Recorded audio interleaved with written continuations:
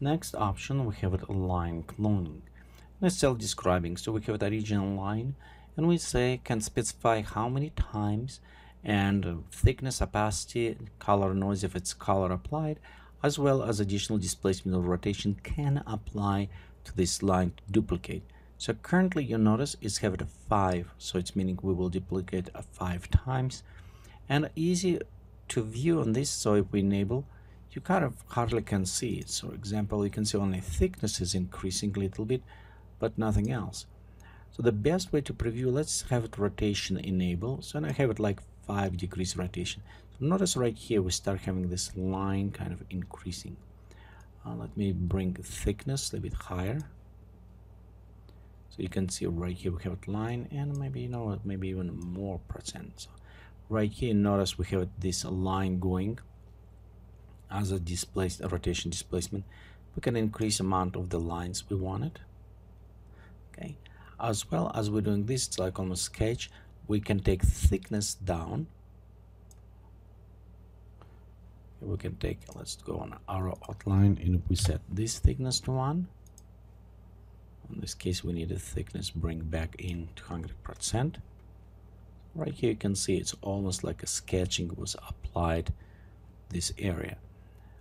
Next, we also have a thickness with attention, which is may apply variation to this, and as well we can apply noise or randomness a little bit to those thicknesses. So let's bring back so we can preview.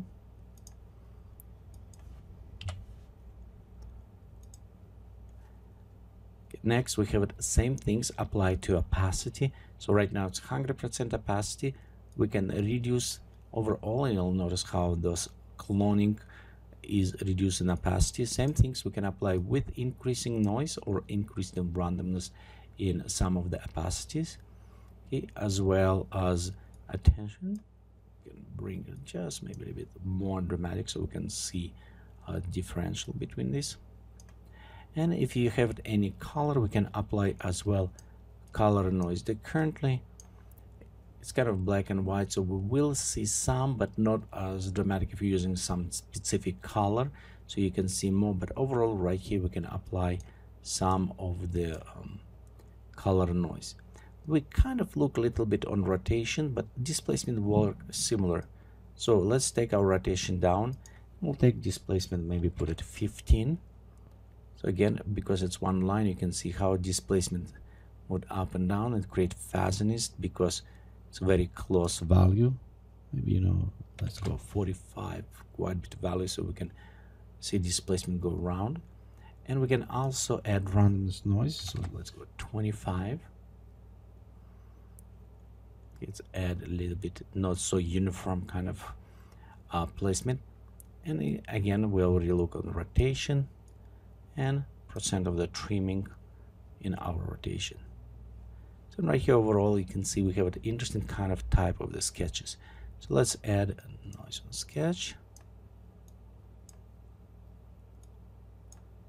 and we'll just add a little bit of noise. So with these cloning tools we can clone those tools and apply all type of deformation directly to our outline lines. As well, if you apply, for example, distortions, just see it, you'll notice the distortion applied to the cloning lines as well. So is a geometry, so is actually in some modifications inside the outline or in a line style. So they all combine to each other, and again, this is all to have the most interesting and flexible tools to create outlining or stroke lines in this case. And again, just to kind of reinforce right here, you need to understand this is applied to all edges. You can always switch to the apply to the object only.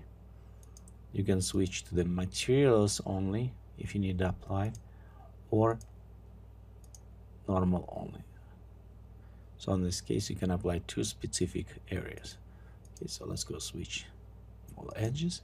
We'll go to cloning and we'll disable cloning.